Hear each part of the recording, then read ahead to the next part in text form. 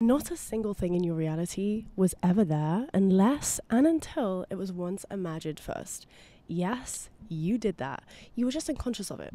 Think about it. How many times have we all been in this position where you were just thinking about someone and then you'll go down the road and there they are, or you'll get a text message from them, or something will remind you of them and you'll give them a call and they'll be like, I was just thinking about you. It's happened to us all. And we put that down to coincidence because we love to disassociate from the power that we hold but do not use. This is the final video you're ever going to need to watch to master the law of assumption once and for all. There's no more binge scrolling. There's no more binge watching of all these videos. This is your one and done final video to understand how to get what it is that you want. The things that you have, people's attitudes towards you, the love that you crave. It was all first imagined inside of you, because then the 3D cannot possibly reflect anything other than what it is you assume about yourself. So let's say, for example, that you seek that validation from other people. And if imagination is the only thing that's real, would you be going about begging for people's validation, begging for people to like you, begging for people to show up for you? Or would you go within and assume that you get what it is that you want, that people always bend over backwards for you, that you are the operant power? Because what we end up doing is fixing the external when really the only thing is internal. And why is that? If your reality is constantly reflecting back to you your imagination, then surely the only thing that is real is your imagination. Let me just say that again.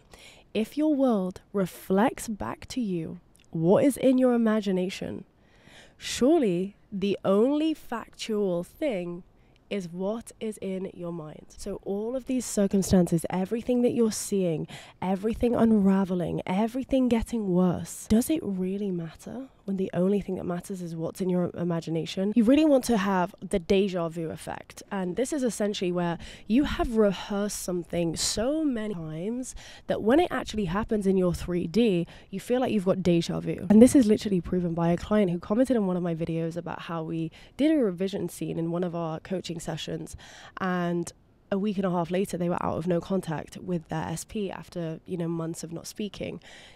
This is what I mean by staying loyal to the unseen. If your imagination is what is projecting out into your reality, and your reality reflects that back, the only thing that is real is your imagination. This is why revision is so powerful. This is why Neville Goddard spoke about revision and to revise like your life depends on it. And with revision, when you are revising a scene, you make it very boring, very easy to digest, and you loop it hundreds and hundreds and hundreds of times, and then you just let it go. Because once you've looped it over and over and over again, and you open up your eyes, it actually doesn't feel like you're in the room that you're in when you open up your eyes. It feels like, oh my God, I was just on that beach. Oh my God, I was, just in that house. Oh my God, I was just with my SP. It feels so real because of the repetition, because of the persistence, because of looping that scene and going inside of your imagination. And the thing about imagination, I know that some people struggle with visualization. I definitely was one of those people. It's all about practice. So you want to be practicing as much as possible, closing your eyes, imagining your pillow, closing your eyes and imagining your fridge, that kind of thing. Very boring, very monotonous. But gradually, then you see the waves, then you hear the waves, then you see the sun, then you see the sun setting, then you see the beach, and you feel the sand in your toes. And it becomes so vivid and so real that it's impossible to distinguish from what's real and what's imagined. And that's what the deja vu effect is. It's when you wake up and you're like, oh my God, that was so real. It's when it's come to life in your 3D and you turn around and you're like, I've been here before. And you hear celebrities say this all the time. I saw this in my mind multiple times before it came into my reality. Lady Gaga is a perfect example. And she was so loyal to the unseen of her becoming a superstar. There was nothing in her reality telling her she's going to be a superstar. In fact, the opposite. You have to be so loyal to that imagination because it's all that is real, regardless of what's happening. And also, I was just on the phone yesterday with a client, and they were basically saying, like, is it normal for things to get worse before it gets better? And I don't know if you remember, I did a video about the mud going into the cup and all of that stuff. It's absolutely normal for things to get worse or appear worse in the 3D. But you have to understand, okay, if you have a cup full of water and you want to pour orange juice in that cup, what are you going to do with the water in the cup? You have to get rid of it somehow. It has to either rise to the surface as you add more stuff in and disperse out of the sides, or you have to pour it out. You can't just add orange juice and then have a glass of orange juice. It's going to be diluted, or it's going to be mixed up with whatever's in that cup. And so the shit has to move. You have to allow it to come to the surface. You have to allow it to make space for what it is that you want.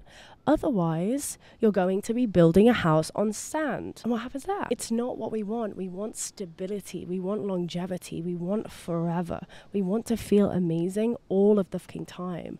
And so instead of being like, oh, well, I've done this for 2 weeks and nothing's working. Okay. But you've also been negative for the past 28 years. So how's another 2 weeks going to harm you? Or how's another month going to harm you? Or how's showing up for yourself for the next 3 months going to upset you or harm you? Surely it's better than staying in the misery that you're so accustomed to and have been for so long. Everyone is you pushed out. And so the assumption that you're making about this person, about this thing, they will surely act it out. You may have one guy who dates, 10 different girls, and every single girl will have a different experience with that guy because of how that girl is showing up. And the same is true for the opposite. If that was a girl dating whoever, the same is true because we are different people for different people. Some people bring out the worst in us, some people bring out the best in us. And so you have to understand, if everyone is you pushed out, and you have this dominant assumption that they don't text you, they don't choose you, they don't call you, I don't get this money, money is hard to make. Okay, you're correct. How's that going to work out for you in getting the life of your dreams? How's that going to benefit you in believing that you get what it is that you want? So this is really the key, guys, understanding that there is nothing else real besides your imagination. Your imagination is the only thing that is real. If your reality is reflecting back your imagination, give it a second. Give it a second. Just relax. Relax. Nothing needs to happen today. The lights are on. The bills are paid. The fridge is full. Okay? Nothing needs to happen right now. And if you are in that desperate phase, which I'm sure everyone can relate to at some point in their life, that cannot last forever. Okay? It can't last forever. So give thanks to what it is that you're learning. I was actually speaking to someone the other day and I was like, I am so grateful for every tear I've ever shed, for every hard time, for every single bad thing that's ever happened to me, because it's made me the phenomenal person that I am today. I wouldn't change a fucking thing. Like, I don't think you understand. I genuinely wouldn't change a thing. I'm so grateful for all of those tears, for all of those hard times. It's literally made me like the woman of my dreams. I'm actually going to do a video about this, how I became the woman of my dreams.